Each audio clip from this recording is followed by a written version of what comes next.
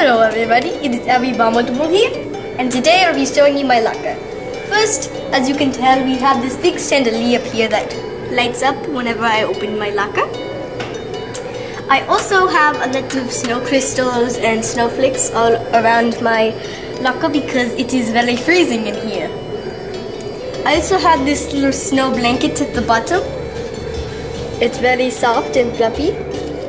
And then I have these snowballs, just in case I need to cool down or I powder my face with it. Second, I have at the bottom of my locker, I have 2 pens.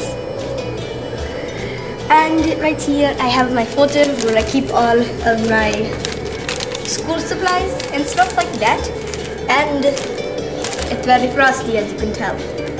You can see a picture of our Yeti. That is my father.